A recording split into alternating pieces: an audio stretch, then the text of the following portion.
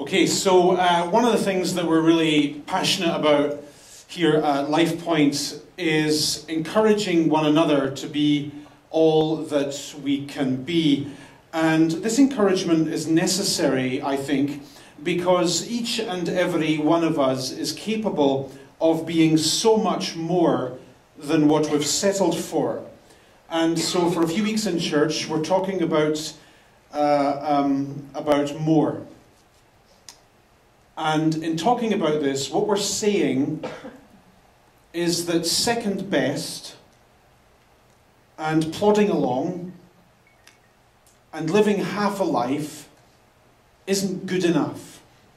In our businesses, in our relationships, in our health, in our aspiration to follow Jesus through this life, we are capable of being so much more than what we've currently settled for. Last week I introduced you to a really interesting character in the Bible called Elisha.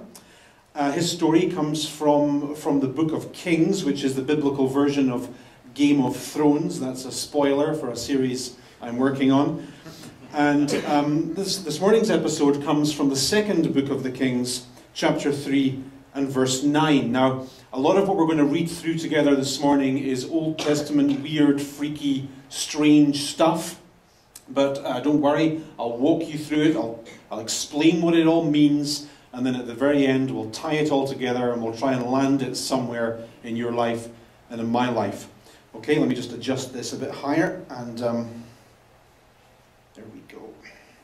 Okay, so 2 Kings chapter 3 and verse 9, we read that the king of Israel set out with the king of Judah and the king of Edom.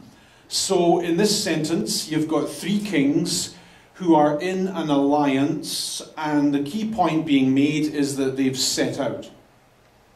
What they've set out for is war, and where they've set out to is the desert. And the enthusiasm with which they set out for war is quickly overtaken by the dry, dusty, deadly realities of life in the desert. When the writer of this sentence says that after a roundabout march of 7 days, the army had no more water, he's using the word seven in its biblical symbolic sense of perfect or complete. So what he's saying is that this army didn't march from point A to point B by the most direct route, not at all.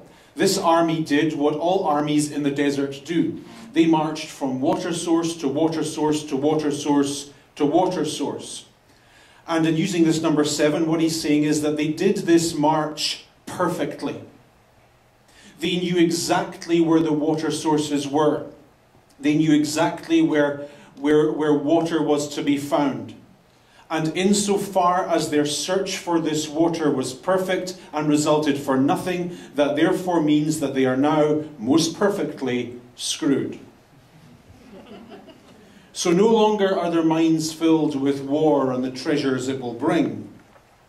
Now every parched thought in their slowly swelling brains is of water and the avoidance of death.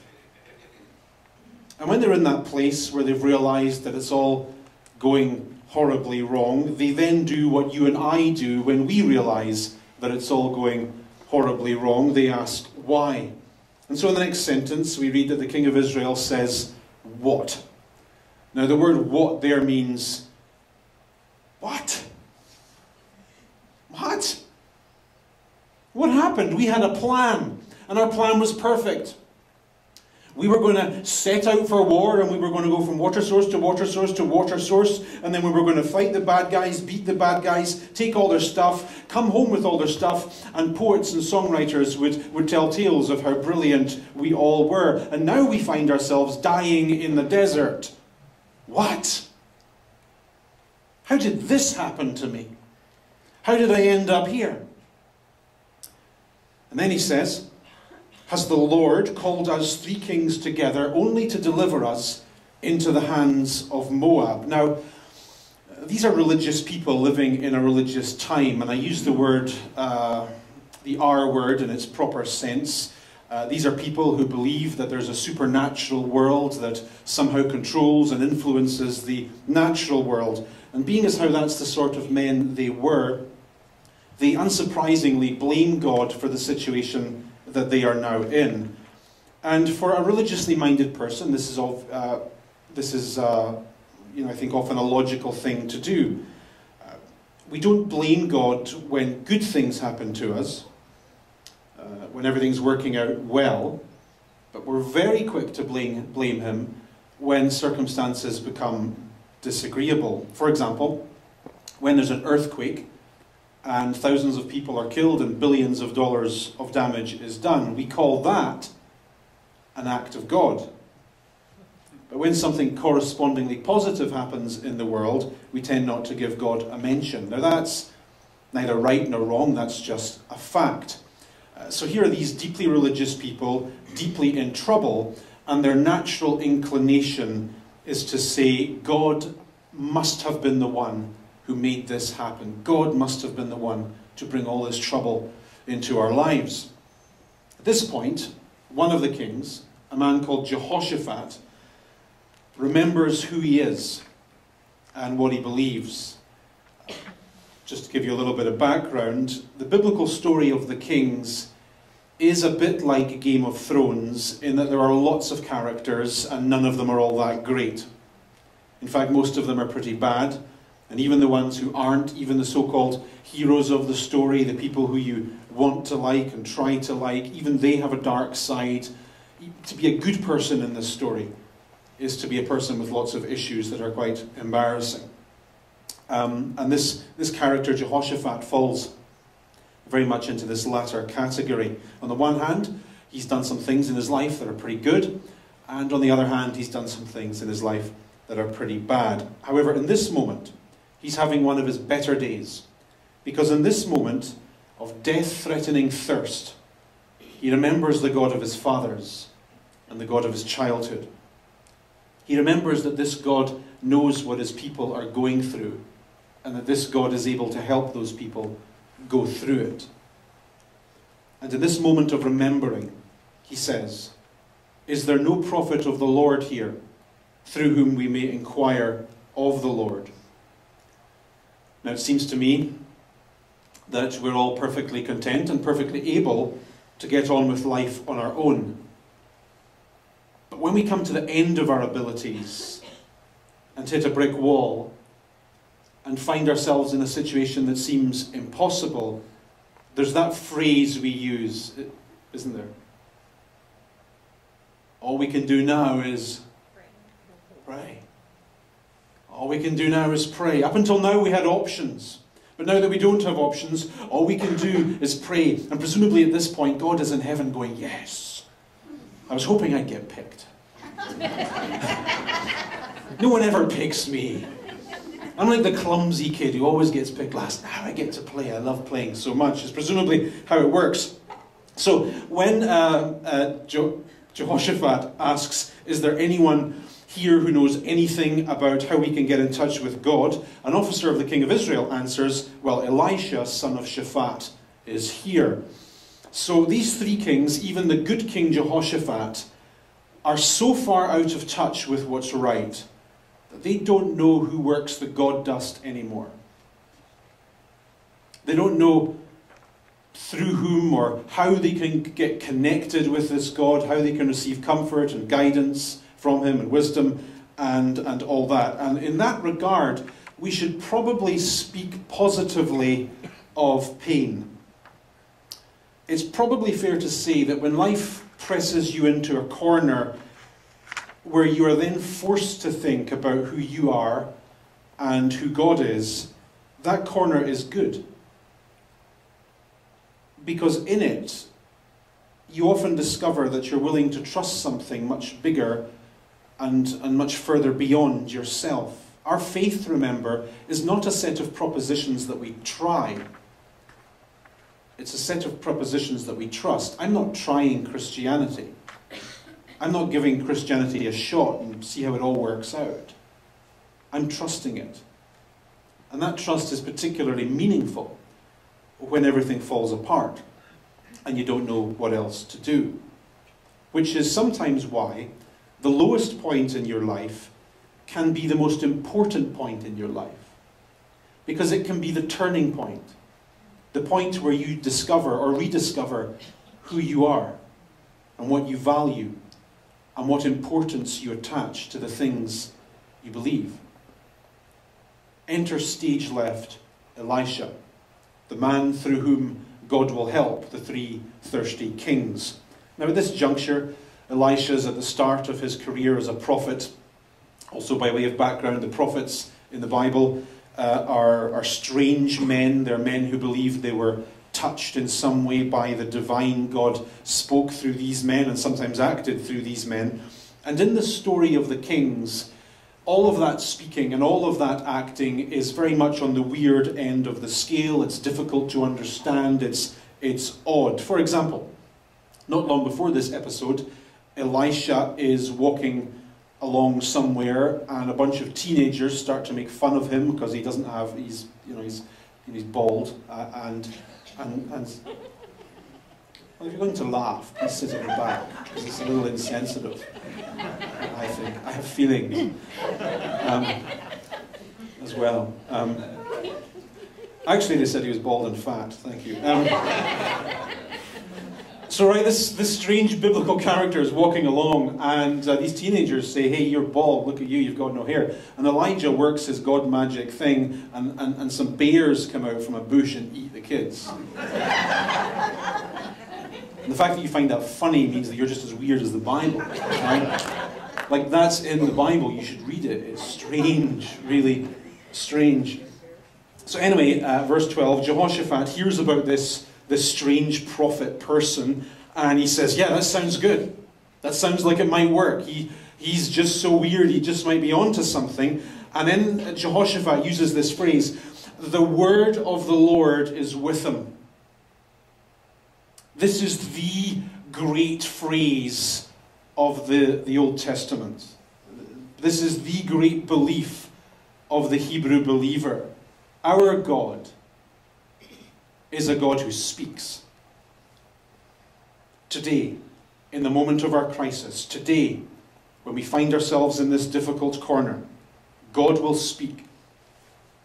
And in the Bible, for God to speak is for God to act. It isn't for God to use words, it is for God to do something.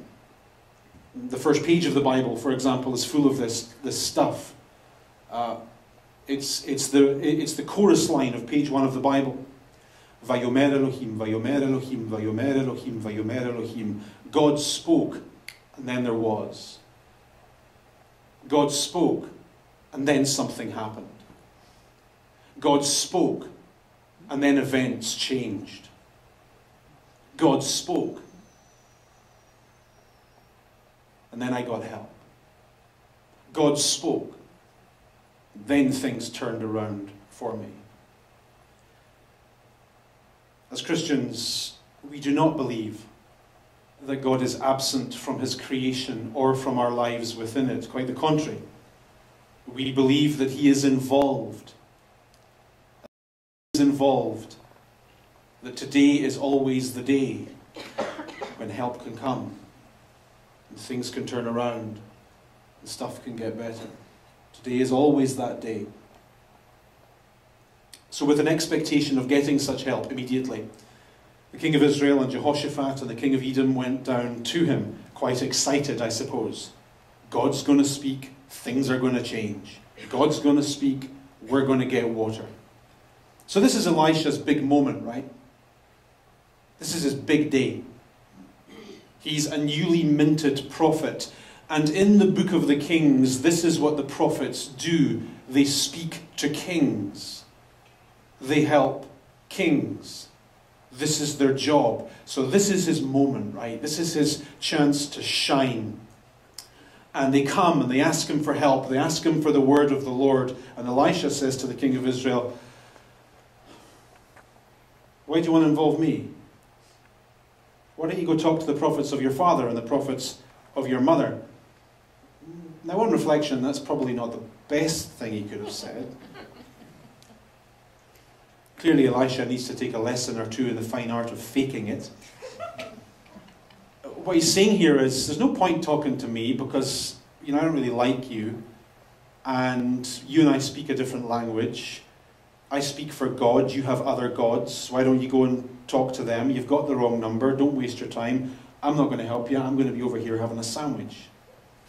Because today I'm French. And the king of Israel says, no. Yeah, for sure I've got my own gods, and I've got my own things going on in life.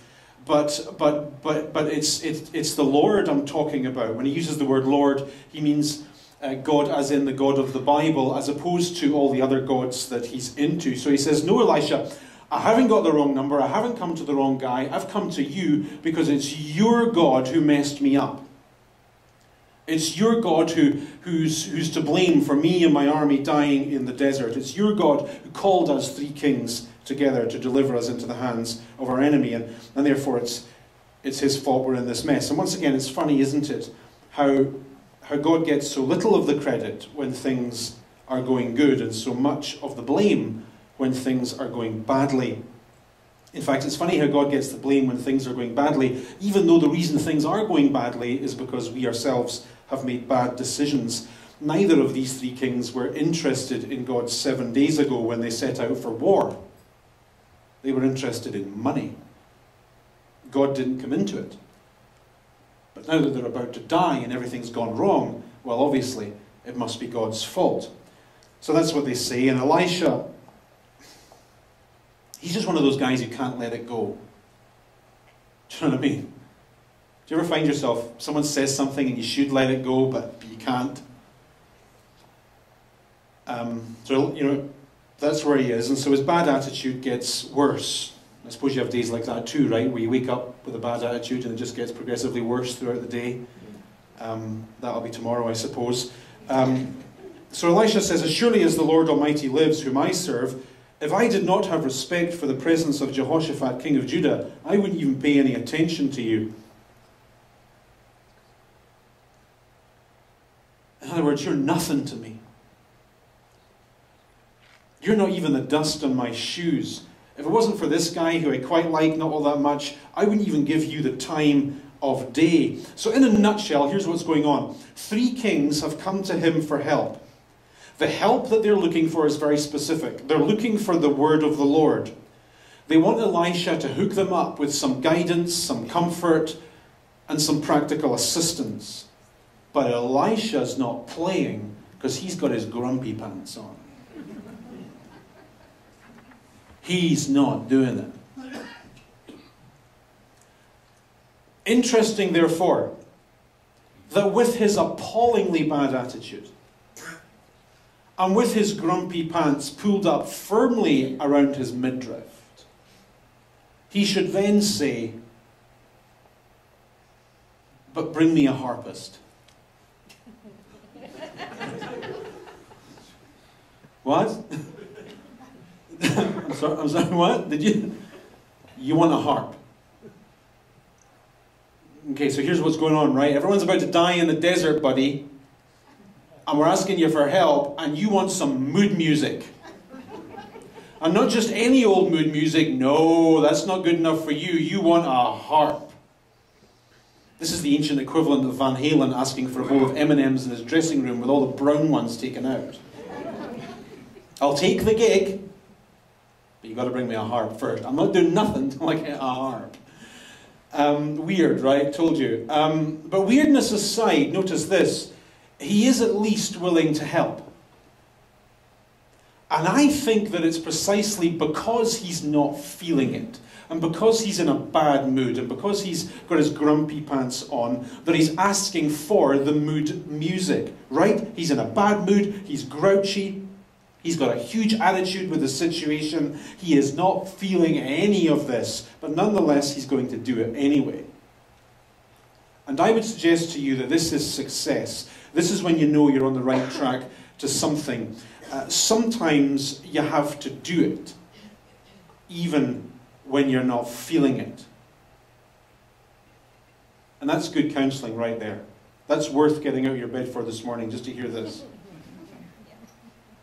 I'm sorry you don't feel like it, but tough. You have to do it anyway. you can't restrict the doing of the right thing to the times when you feel like it. Because most often, doing the right thing matters most when you don't feel like it. Those are the times that count. Those are the times that make you stronger and better and more than you were yesterday. Doing what's right even when it's tough. Doing what's right even when you don't want to. So he gets his harp, right? And I like to think his bowl of debrowned M&Ms as well. And while the harpist was playing, I can barely imagine this scene, the hand of the Lord came on Elisha, right? So this is the moment, quite literally, of the muse. By the way, this is not what this is about, but it's worth saying that the music has the ability to do something, doesn't it? Can you imagine life without music? Can you imagine driving without music, or cooking without music, or going to the gym without music? I'm not sure I entirely understand how the connection between music and us works. In fact, I certainly don't understand it, except to say that when I work, I listen to music. And the music that I choose to listen to is chosen on the basis of the work that I'm doing. For example, before Christmas, when I was doing our series on pain management, I did that whilst listening to country music. Right? Perfect. Because country music has this ability to connect you with the pain of life, right? There's something about a song that, Daddy left my mum because he loved his tractor more, or something, right? It just connects you with the pains of life. Conversely, when I'm at the gym, which I haven't been to in a while, right enough, but I listen to Sabaton and AC/DC and all that, because it just helps. It just does something. It connects you to whatever. I'm not sure I get it, but there you go. And Elisha feels that he can get an insight into what God might be saying, and he can tune out his bad attitude, and he can get rid of his grumpy pants if he can just listen to the music. So the music is playing, and the muse comes on him, and he's doing his thing. I don't know how he's doing his thing, but God is somehow talking to him, and the three thirsty kings are watching. They're watching. And they're watching quite hopefully, because they know that very soon, through the prophet, God is going to speak. And for God to speak means that God is going to act. God's going to do something. They're going to get the help that they need, and everything will be okay. So this is like the magic equivalent of the 8-ball.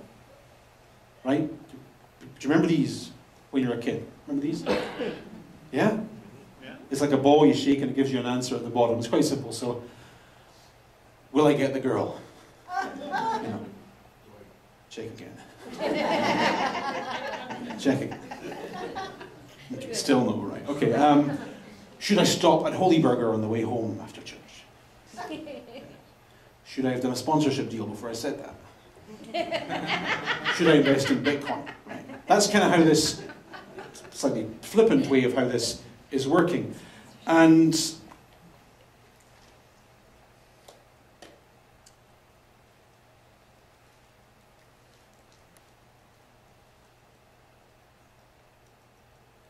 when we talk about what God's will for our life might be, we're often talking about our desire for God to map out our lives in that kind of detail. And the logic is almost flawless.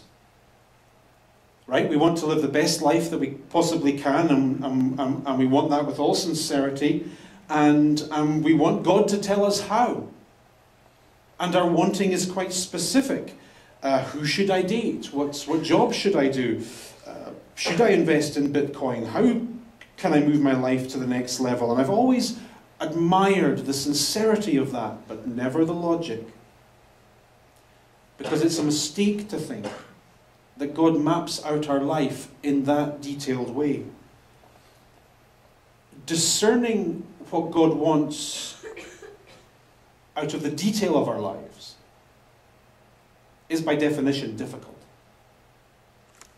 It involves huge chunks of mystery and guesswork and an awful lot more legwork than we care to admit. And I mention the legwork because as these three kings see Elisha come to the end of his session with the harp or with the magic 8-ball, they're hoping that it's going to work like this, that Elijah's doing his thing, and he's going to turn it to the bottom and, oh, you're going to get water. It's all going to work out for you. So Elijah stops shaking the 8-ball, right? The music stops. And he turns up and he looks at the kings, and the kings are ready to hear what they want to hear. And Elisha says to them, "This is what the Lord says. Make this valley full of ditches, baby. Ditches everywhere." Can you check again? Like, really? Because you see, here's the thing. We're in the desert. And what we need is water. Or perhaps some soft drinks. What we don't need to be doing right now is to be digging some ditches. I was in Vegas a few years ago, and I was, it was one of those days that you get down there that was hot. You know, the kind of hot that as soon as you step outside the air-conditioned hotel, you can feel yourself begin to die. You know, that kind of hot where not only walking difficult, but standing is difficult. Breathing is difficult. You can feel your bodily functions begin to shut down. And I was walking up the road slowly, starting to die, and there were these guys, these Mexican guys, right, in a ditch, digging, with like shovels and stuff. And I'm dying just watching them, and they're digging. Imagine how you feel if you're in this story. What I want to hear right now is that God's going to give me some water. What I don't want to hear right now is that I have to dig ditches or indeed do anything at all. You see, I'm tired, mate. I've been looking for water for 7 days. I've been looking perfectly. I've been doing everything perfectly, and I'm done. And you asking me to dig a ditch, this is a lot more than I can be handling right now. So, landing it all somewhere in our lives.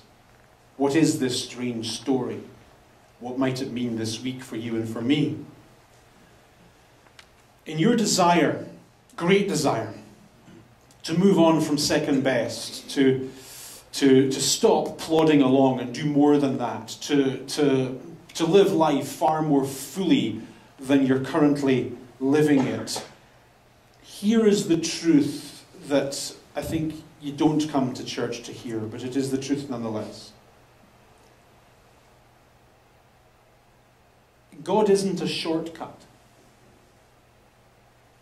Faith isn't a lottery ticket. Faith is a work order.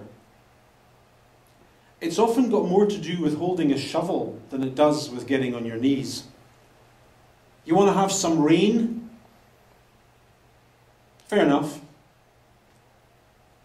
First you dig a ditch. You want God to help you with your finances? Fair enough. Get a budget. You want God to help you with your health? It's great. Join a gym. You want God to help you with your grades at school? It's awesome. Study. You'll find it helps. You want God to make you a good musician? I'm so for you. I'm so for you. Practice makes a difference. Do you know what the Bible says about this? It says that faith without works is dead. To have faith without being willing to do something is useless. It's a waste of time. The nature of faith is always to get beyond being inspired to do something and inspired to believe something and to move into participating in what you would like to do and what you would like to achieve and what it is you actually believe. If you don't move, God won't move.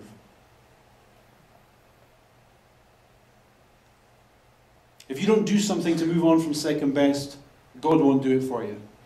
That's not how it works. Jesus, remember, he often let people participate in their own healings. There's that strange story in the Gospels where there's this guy with a shriveled hand. So his hand doesn't work, his hand is here somewhere. And Jesus walks up, and the big picture is that Jesus is going to heal his hand and make it better. But the first thing that Jesus says to him is, stretch out your hand. Why is that necessary?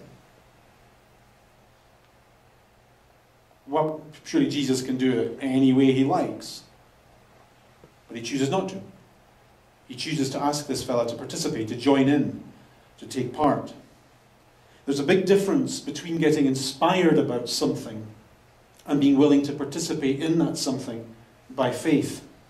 Getting a dream for a better, bigger, more fulfilled, interesting life is, as you do at this time of the year, is good. But it's just a dream without you getting off your backside and doing something about it. This is the pattern of God. So the lesson of this is that you should not expect God to send rain until you start to dig the ditches. So homework for you this week. Think about what it is you want. Like right now in your life, what do you want God to do for you? What's your big ask? What do you need?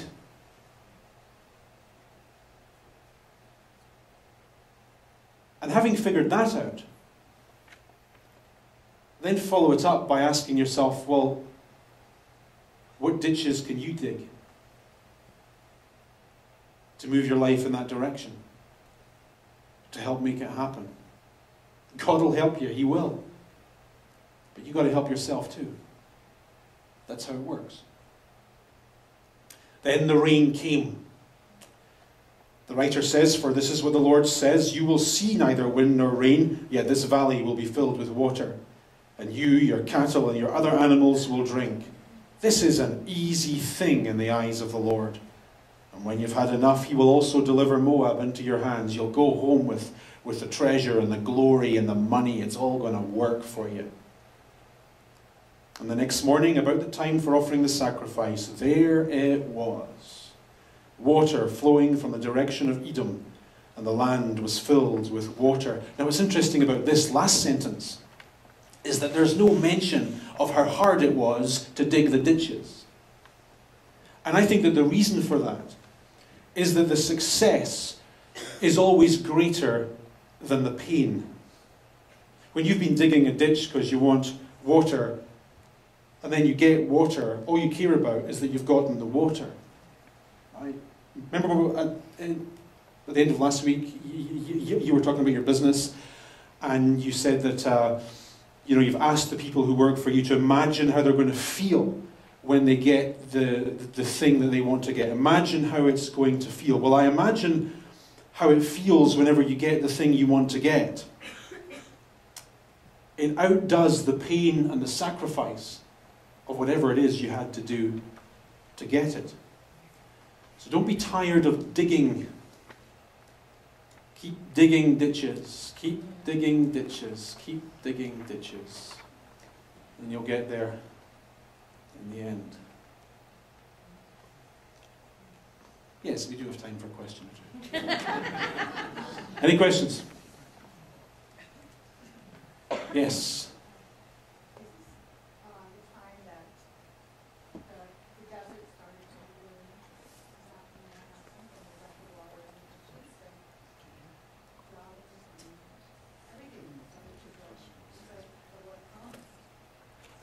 No, the desert in the Bible it's a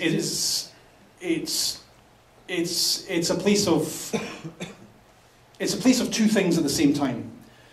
So to talk about being in the desert or the wilderness in the Bible is to talk about being in a place where you really don't want to be, and yet it's also to talk about being in a place where you discover things about yourself and about God that you wouldn't have discovered had you not been in that place where you didn't want to be. And is that not the nature of life? Have you not discovered for yourself that sometimes life takes you to a place where you really don't want to be, where you would never have chosen to go, and yet in that difficult place, you nonetheless discover things about yourself and things about God and things about life that you would never have otherwise discovered. Difficulties aren't always bad. Good question. Any others?